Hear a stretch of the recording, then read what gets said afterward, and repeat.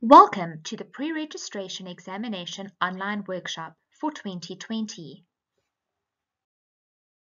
This workshop will comprise of 5 presentations. The first takes a look at the format and content of the examination. The next 2 sections help you to prepare for the calculation and general questions. And then lastly, we've got 2 presentations providing examples of calculation and general questions provided by moderators and examiners of the pre-registration examination. Let's begin by taking a look at the format and content of the examination. The pre-registration examination is an open book online exam comprising of 120 multiple choice questions. You have 4 hours and 45 minutes to complete the exam, and this includes a 15-minute break between the 2 sections. You need to obtain a pass mark of 50%, with sub-minimums in each of the sections. Remember, there is no negative marking. 30% of the examination is based on calculation MCQs. You will have 2 hours to complete this part, and need to obtain a sub-minimum of 60%. After this section, you'll have 15 minutes break. When you return, you will then begin with the general MCQs. You may not revisit any of the calculation MCQs. You'll have 2 hours and 30 minutes to complete these questions and need to obtain a sub-minimum of 50%.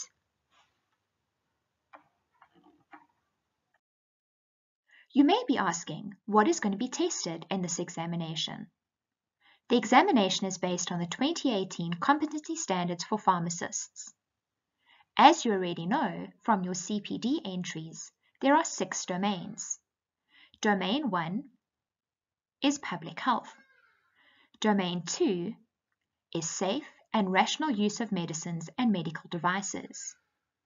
Domain 3 is the supply of medicines and medical devices. Domain 4 refers to organization and management skills. Domain 5 looks at professional and personal practice. And lastly, Domain 6 refers to education, critical analysis, and research. Let's take a look at the overall examination blueprint. 15% of the examination questions come from Domain 1, 26% from Domain 2, 33% from Domain 3, 5% from Domain 4, 17% from Domain 5, and lastly, 4% from Domain 6. Although majority of the questions come from Domain 3 and Domain 4, you cannot ignore the remaining domains. You need to adequately prepare for all 6 domains of the examination. Now that we've covered the overall content of the examination, let's take a look at the types of questions. Starting with knowledge questions. Knowledge questions ask that you recall facts or information that you should know from your undergraduate training or practical experience. You may also use the references that you have at your disposal to look up the information. Moving on to application questions. Application questions require that you use several facts and come to a decision or judgment. Lastly, problem solving. Problem-solving questions require that you accurately assess a situation or scenario and arrive at a solution. Take note of the icons that we have used.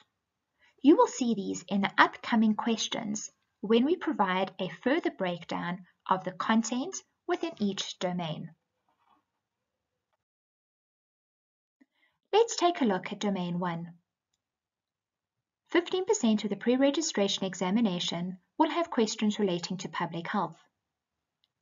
Take a few moments to orientate yourself with the graph provided. On the x-axis, we have the number of questions. The orange bars refer to calculation questions, whereas the red bars refer to general questions. On the y-axis, we have competencies within Domain 1. There is only one calculation question within Domain 1. This question will relate to health economics. Competencies 1.1 and 1.2 will have 4 questions.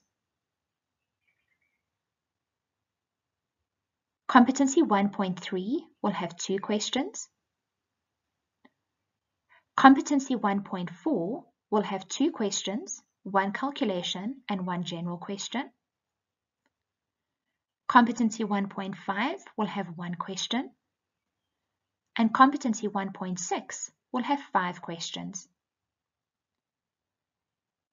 Also, take note of the types of questions you can expect. 20% knowledge, 60% application, and 20% problem solving. Now moving on to Domain 2. 26% of this examination will be based on the safe and rational use of medicines and medical devices. Take a look at the graph provided.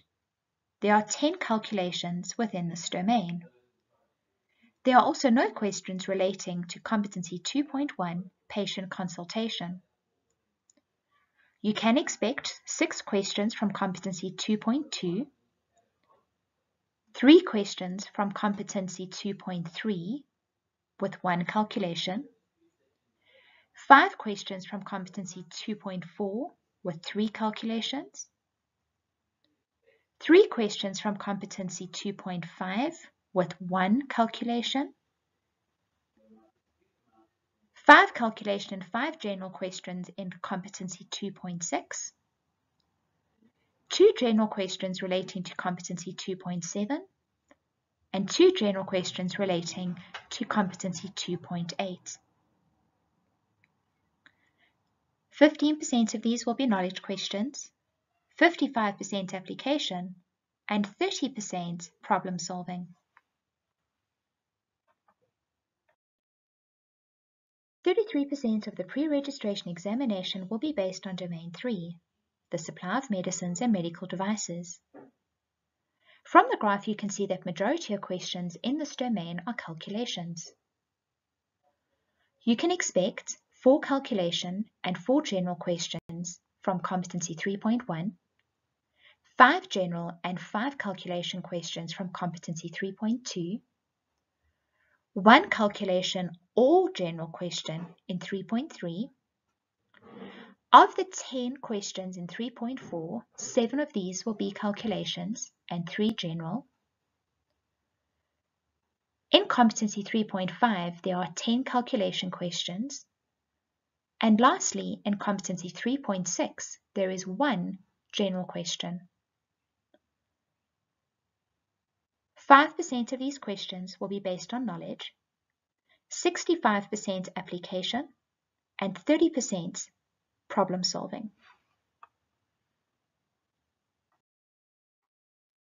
A smaller portion, 5% of the pre-registration examination, is based on Domain 4, Organization and Management Skills. There are 7 questions with 1 possible calculation question.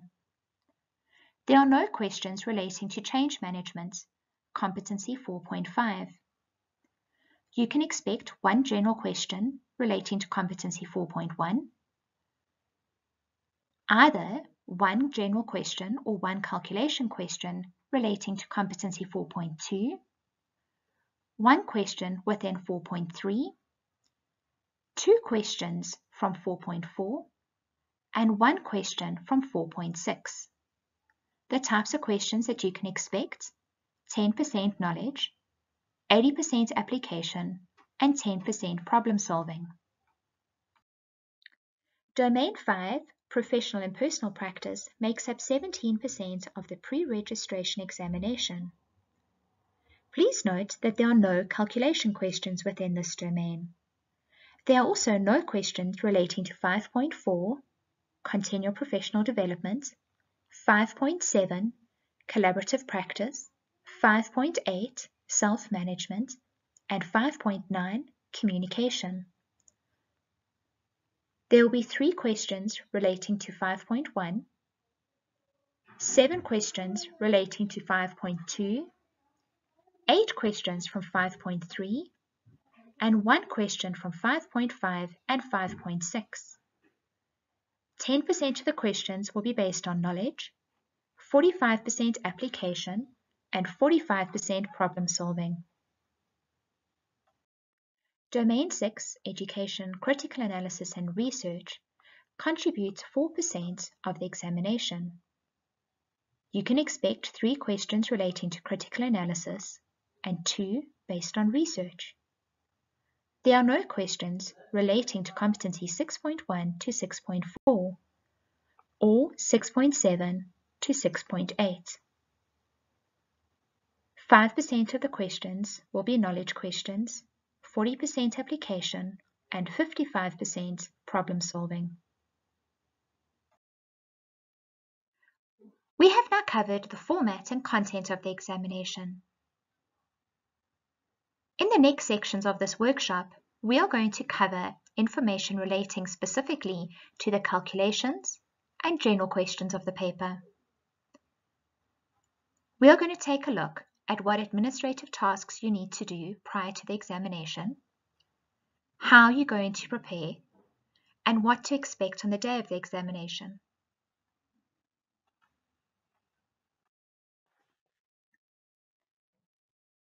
This brings us to an end of the first part of the intern examination online workshop. Do you have any questions? Please email interns@sapc.org.za with any questions you may have. Thank you.